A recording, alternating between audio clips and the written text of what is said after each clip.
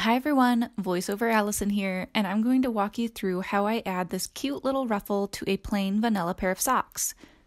This is, I think, my favorite way of adding a ruffle to anything. You could really add it to any kind of garment, but it's completely seamless. As you can see in the cuff, it's really maintained its stretch. You don't have to sew, there's no provisional cast on or anything. It's just a really simple technique for adding two different knit pieces of fabric together. And here you can see it with a much longer ruffle and a slightly higher contrast, so you're able to see a little bit better that it is completely knit into the cuff. So you can see the mohair peeking through there, and it works really well for just adding a ruffle to a piece of fabric. So here we have our silk mohair ruffle. This is knit on US size 3 needles, and it's about a ½ an inch long or so. And you need to identify the top and the bottom of the fabric.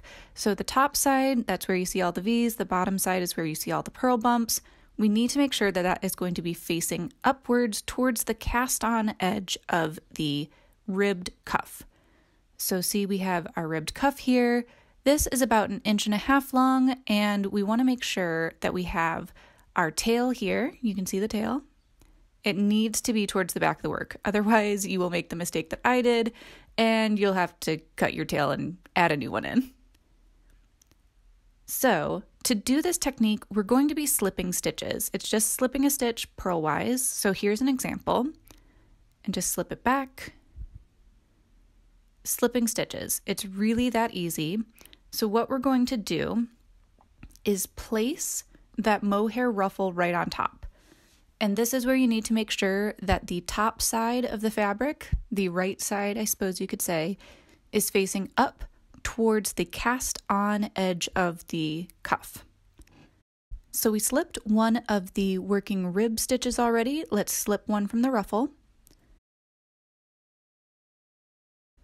Then slip one of the rib stitches, one from the ruffle. And that's the whole thing that we're going to do all the way around, going one by one from the ribbing stitches, one from the ruffle stitches, and continue until you've gotten back to the beginning. Now you can see here we're getting a little bit tangled up with the mohair. So what I'm going to do is just press this up and out of the way. Essentially, if you were sewing, this would be like putting right sides together, but we wanted to make sure that we had everything going the right direction first, and now that we have definitely got our ruffle going the right way, I'm just going to press it up and out of the way. It just makes things a little bit easier. It's easier to see, and you don't have the ruffle getting tangled up in your working yarn. So you can see the last stitch that we did was one of the ruffle stitches in mohair. So we're going to continue on with one of the rib stitches, ruffle stitches, rib stitches again, and so on and so forth. So I have super sped this up here. Obviously, it's not that fast in real life, but we are going to be just continuing to go all the way around, slipping one stitch from the ribbing, one stitch from the ruffle, until you get all the way back to the beginning. And this completely just incorporates the ruffle into your working rib needle set. And here we can see the ruffle is slipped all the way around onto our working needle set. You can see that it's right side up.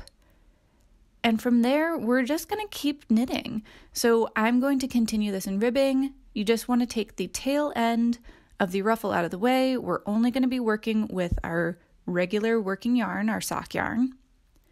And from what we do here, it's going to be knit 2 together, purl 2 together.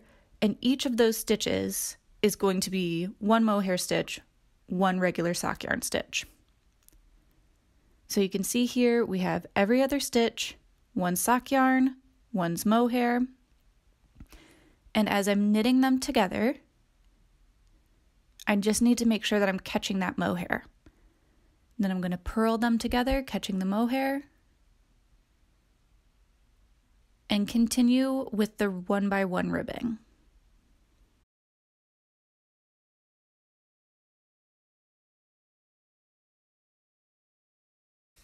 So let me bring it just a little bit closer.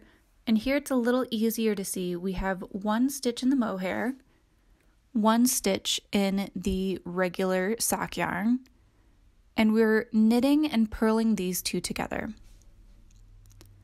So continue knitting two together, purling two together, all the way around, and that will completely incorporate your ruffle into your cuff. And once you've made it all the way around with your knit and purl round, that's it. You have completely incorporated the ruffle into your cuff.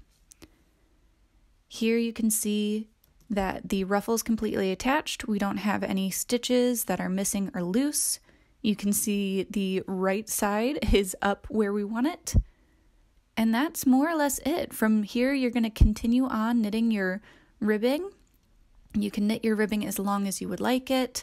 And it's completely seamless. You can see on the inside here, it's nice and clean. And then obviously when you're done, you'll just sew in your ends however it works for you.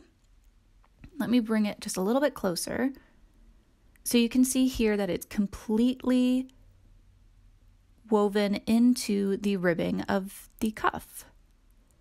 And I just think that this is just a really simple, easy way to make a really cute pair of socks. I like that it has absolutely no stitching. There's no provisional cast on involved. It's just a very simple technique for creating a seamless ruffle within your socks. I hope you found this tutorial helpful. Let me know in the comments if you have any questions, and I'll see you next time.